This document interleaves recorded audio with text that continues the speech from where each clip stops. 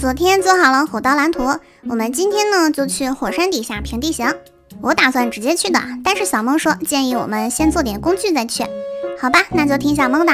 先来做一把双持钻头，第一次这么奢侈啊！以前都是做钛合金镐，但是小梦这个家伙比我更奢侈，他竟然让我给他做一个双持的星头钻头，可恶！看在他是房主的份上，勉为其难的给他做一个。接下来双持的斧子、双持的铲子，每种都来一个。钛合金镐子先不做了。哇，从来没有哪个生存能像这个生存富过，在前期就有了这么多双持的武器和工具。做星战来到火山下面，在上一槽放一个火刀蓝图启动。哇，好神奇啊！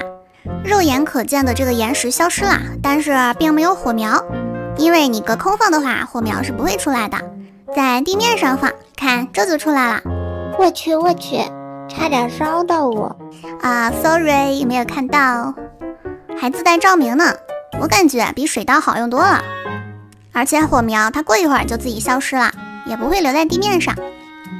地洞挖的差不多啦，我们就来空岛这边挖一点石头回去，用来铺设天花板和墙面。别的材料现在用不起。小梦说的没毛病，这升级了工具以后，工作速度明显变快了。这挖岩石的速度嘎嘎的。做成裂纹石砖铺到天花板上，用火刀把上面一层削掉，这里流了好多岩浆下来。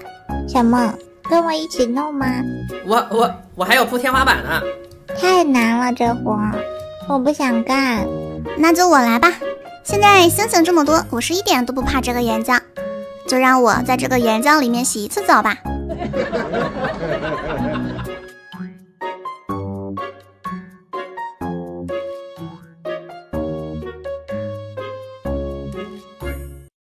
在岩浆里面游泳还是头一遭，过了一会儿也全部弄好了，就是我的火箭背包差点给我报废了，那就得不偿失了。